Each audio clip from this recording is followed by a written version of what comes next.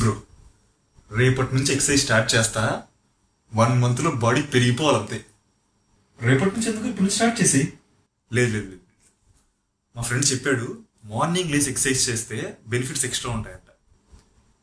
5 గంటలకు అలారం పెడతా, లేచి ఎక్సర్సైజ్ చేస్తా, ఆ తర్వాత స్నానం చేసి బ్రేక్ఫాస్ట్ చేస్తే పర్ఫెక్ట్ స్టార్ట్ డేకి. సరే. మార్నింగ్ లేచా, రాత్రి పడుకోవటం లేట్ అయింది బ్రో, అందుకే లేలేకపోయా. రేపటి నుంచి ఖచ్చితంగా చేస్తా. మార్నింగ్ లేచా, అబ్బా అమ్మ తోడు బ్రో, 5 గంటలకు లేచాను, స్నూజ్ బటన్ కొట్టాను, 10 నిమిషాలు పడుకున్నా. ఆ నెమ్మ లేచి చూస్తే 10 అయింది. అంటే కరెక్ట్గా 12:30కి మా పాప హాయ్ చెప్పింది బ్రో. బాగా చెప్తే బాగోదని నేను హాయ్ చెప్పా. ఊరే ఇదంతా కాదు కానీ ఓ పంచి, ఇప్పుడు ఎక్సర్సైజ్ చేసి రేపు పొద్దున కానీ పొరపాటున నువ్వు ఎక్సర్సైజ్ చేసేదే అనుకో, రేపు ఈవినింగ్ చెయ్యి, మాకు ఎల్లుండి నుంచి మార్నింగ్ చేసుకో, కానీ ఇప్పుడైతే చెయ్యి.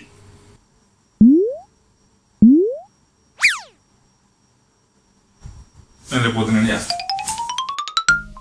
హలో, నా పేరు జ్యోతి స్వరూప్. మీరు ఎక్సర్సైజ్ టైమింగ్ సెట్ చేసుకోవడానికి 3 రూల్స్ చెప్తాను. అందులో ఫస్ట్ రూల్, ఇలాంటి వాళ్ళ మాటలు మాత్రం వినకండి. మీరు మార్నింగ్ చేసినా, మధ్యాహ్నం చేసినా, సాయంత్రం చేసినా, ఆఖరికి నైట్ చేసినా ఏమీ తేడా లేదు. సో మీరు మీ కన్వీనియంట్ టైం చూస్ చేసుకోండి, బట్ కన్సిస్టెంట్గా చేయండి. అయినా త్వరగా లేవడం అలవాటు లేని వాళ్ళు ఫోర్స్ చేసుకుని త్వరగా లేచినా ఏదో ఒక రోజు ఏదో ఒక రీజన్ వల్ల లేట్గా లేస్తారు. దానివల్ల ఎక్సర్సైజ్ చైన్ బ్రేక్ అవుద్ది, ఆఖరికి ఎక్సర్సైజ్ చేయడమే మానేస్తారు. ఇంకో విషయం, మీరు త్వరగా లేచే టైపా లేట్గా లేచే టైపా అనేది మీ జీన్స్లోనే ఉంటుంది. అందుకే మీరు ఫోర్స్ చేసుకుని త్వరగా లేచినా ఆ టైంలో మీ ఎఫిషియన్సీ సరిగా ఉండదు. ఇది నేను చెప్పట్లేదు, ఒక neuro science professor YV sleep అనే బుక్ రాసి అందులో చెప్పాడు. సో మార్నింగ్ కోసం ఫోర్స్ ఏం చేసుకోవాల్సిన అవసరం లేదు. మీరు లేవగలిగితే లేవండి, లేకపోతే ఎక్సర్సైజ్ టైమింగ్ మీ కన్వీనియంట్ టైంలో పెట్టుకోండి. ఇది పాయింట్ నెంబర్ 1. సెకండ్ రూల్ ఏంటంటే, మీ ఎక్సర్సైజ్కి మీరు పడుకునే టైంకి మధ్యలో మినిమం 1 hour గ్యాప్ ఇవ్వండి. ఎందుకంటే మార్నింగ్ టైంలో మన బాడీ టెంపరేచర్ ఎక్కువ ఉంటుంది, నైట్ టైంలో బాడీ టెంపరేచర్ తగ్గిపోతుంది. అలా తగ్గిపోతేనే మనకు ఈజీగా నిద్ర వస్తుంది. ఒకవేళ మీరు ఆ టైంలో ఎక్సర్సైజ్ చేస్తే మీ హార్ట్ రేట్తో పాటు మీ బాడీ టెంపరేచర్ కూడా రైజ్ అవుతుంది. అలా రైజ్ అవ్వడం వల్ల మీకు నిద్ర వెంటనే ఈజీగా పట్టకపోవచ్చు, బాడీ టెంపరేచర్ తక్కువ ఉంటేనే నిద్ర పడుతుంది కాబట్టి. సో మీరు ఆ గ్యాప్ మెయింటైన్ చేస్తే మీ స్లీప్ క్వాలిటీ దెబ్బతినకుండా ఉంటుంది. ఇది రూల్ నెంబర్ 2.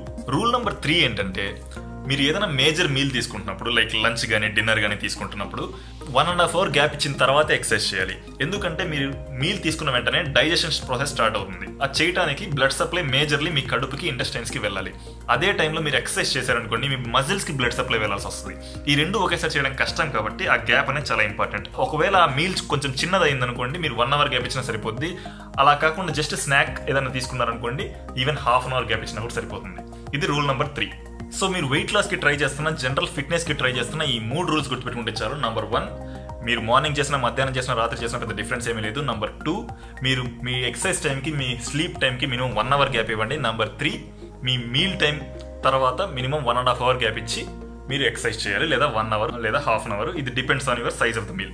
ఈ 3 రూల్స్ చాలు జనరల్ ఫిట్నెస్ కోసం. అదే ఒకవేళ మీరు మజిల్ బిల్డింగ్ చేస్తున్నారు అంటే అలాంటి వాళ్ళ కోసం ఒక్క ఎక్స్ట్రా రూల్ చెప్తా. అదేంటంటే, మీ ఎక్సర్సైజ్కి ముందు ఒక మీల్ పెట్టాలి, ఎక్సర్సైజ్కి తర్వాత ఒక మీల్ పెట్టాలి. ఎక్సర్సైజ్కి ముందు ఒక స్మాలర్ మీల్ పెట్టచ్చు, but it should be rich in protein and carbohydrates.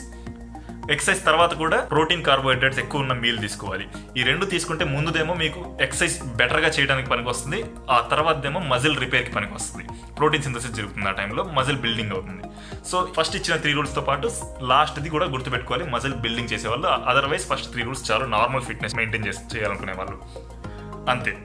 ఇంకేమైనా డౌట్స్ ఉంటే కామెంట్స్లో రాయండి, సబ్స్క్రైబ్ చేసుకోండి, ఫర్దర్ వీడియోస్లో క్లారిఫై చేస్తాను. నమస్తే.